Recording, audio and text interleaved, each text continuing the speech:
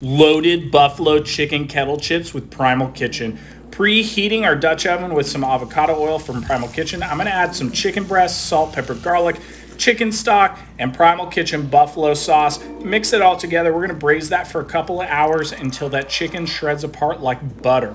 Next, I'm going to add the skillet back onto the fire, adding some peanut oil to heat up. We're going to make our own kettle chips, slicing some potatoes thinly, adding them into the frying oil. We're going to cook them for about 8 to 10 minutes until they are golden brown. Seasoning them up with garlic salt. We're also going to make our own blue cheese dressing to drizzle on top of the chips using some Primal Kitchen mayo.